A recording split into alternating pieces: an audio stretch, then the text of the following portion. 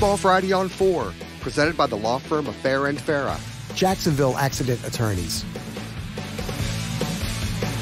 Hello and welcome into Football Friday. After tonight, we have just 2 more weeks of regular season games, and then it's the playoffs. Baldwin, Columbia, and Flagler Palm Coast have already clinched district titles, and several more were on the line tonight.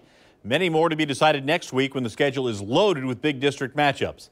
That's the case for Palatka, who came into tonight undefeated. The Panthers face Bradford next week with the district title on the line. But tonight, they traveled to Nassau County for a matchup with Fernandina Beach, a team that seems to be finding their way under first-year head coach Apollo Wright. The Pirates had won back-to-back games coming into the matchup. To Fernandina Beach we go.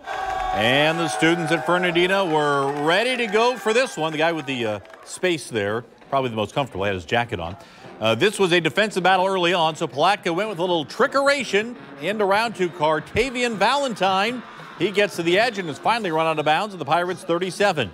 That would set up this with just over 2 minutes left in the first quarter. Watch this run by Saquon Williams. Somehow stays on his feet, gets to the outside, and dives in for the touchdown. 7 yards out. It's a 7-0 Palatka lead. The score would remain 7-0 until Fernandina found a way on 4th and goal from the 3. Jackson Denton to Kyle Jones. We are tied at 7. That was the score at halftime. Late in the third quarter, Pirates get it going. Tajon Nelms punches it in from 2 yards out. The Pirates take their first lead of the game. It's 14-7 with just over a minute left in the third quarter.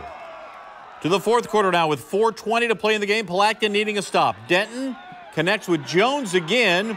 This one from 23 yards out, and the Pirates can smell the upset brewing.